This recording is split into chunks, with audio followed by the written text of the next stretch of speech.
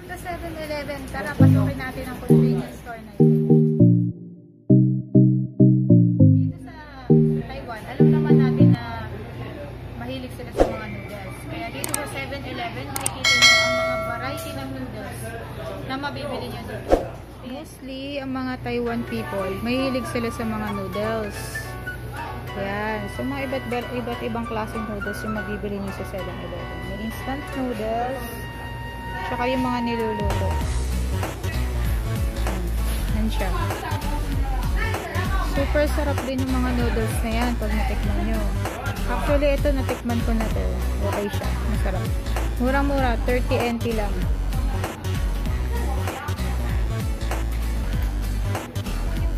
Sections ng 7-Eleven.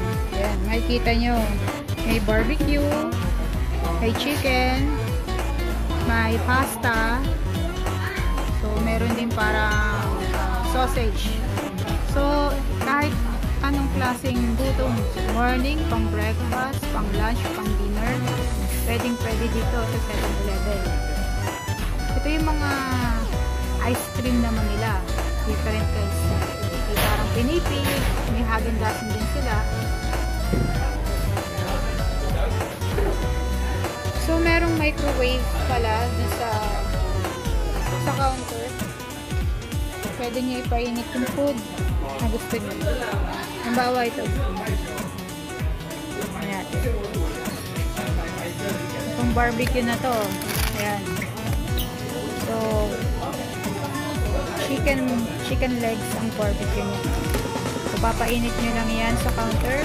Ready to eat na. Ito naman yung mga pastas nila.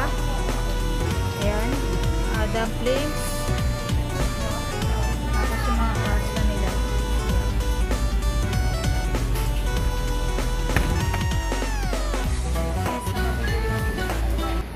May pineapple, may mango, may grapes.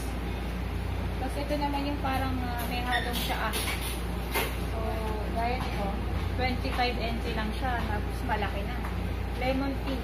Masarap to. Natikman ko na. Kabayan. Masarap talaga. Tapos ito yung mga green tea na may yogurt. Ganun. Yogurt, green tea. Masarap siya kasi may combination ng green tea tsaka yogurt. Meron din kung mahilig kayo sa kape, coffee na malamig. Meron din dito. Cafe latte. Yan. Sarap din to. Ito naman, may lugaw sa loob ng 7-Eleven. So, 55 NT lang siya. So, akalain nyo ba, may lugaw dito.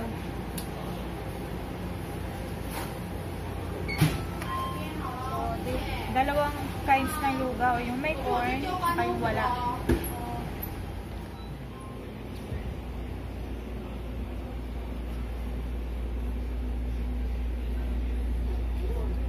So, hindi lang pagkain ang pwede nyo mabili. Mga sanitary napkin, meron din siya.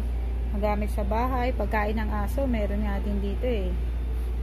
So, school supplies, meron din. So, all in one, nandito na lahat. Sa convenience store na to. May stockings, medyas. Yan. May mga toys din ah. Kapag nagturo yung mga babies niyo. Mga bata.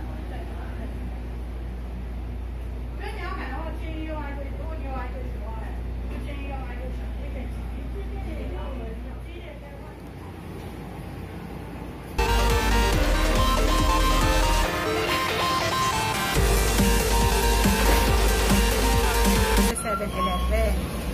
Diyan makikita yung mga hot coffee nila, tsaka yung mga documents na pinadeliver para i-pick upin, pwede rin po. So, para siyang PO Box may PO Box address. So, maraming services na in-offer ang 7-Eleven. Hindi lang food, pati yung mga pick up deliveries, meron din sila dito.